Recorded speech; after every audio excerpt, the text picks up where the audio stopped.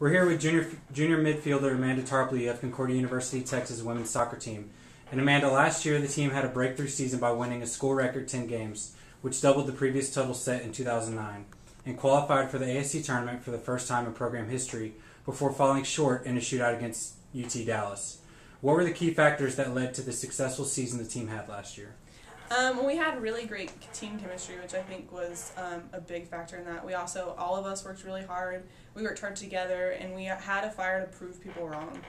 A big turning point was the UMHB game where nobody expected us to win. They were big rivals, and we came through and we won, and we just really had the urge to prove everybody wrong.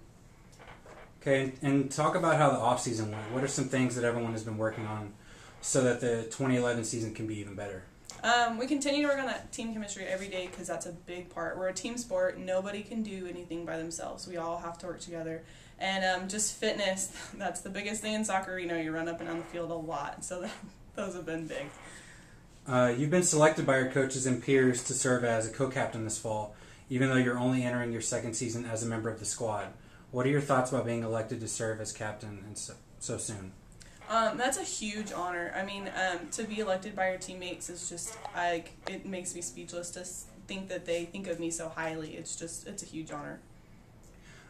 You're a natural defender who for the first time at any level stepped up to play front last fall.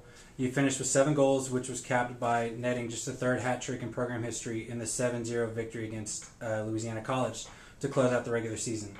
Talk about how you were able to make the adjustments so well, and what expectations do you have for yourself this season?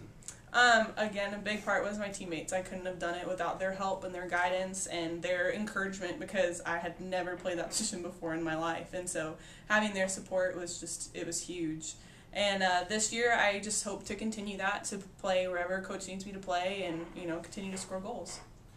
The team was selected to finish 6th in the ASC preseason poll, which is where it finished last season. How much stock is everybody putting into the preseason rankings, and what goals have the players set for the upcoming season? Ourselves as a team, we don't really care where people put us. We know that we belong at the top, and that's what we set out to prove this season. We just want to prove that, we are here to compete. We have a bunch of new people. We're working really hard, and, we want to win.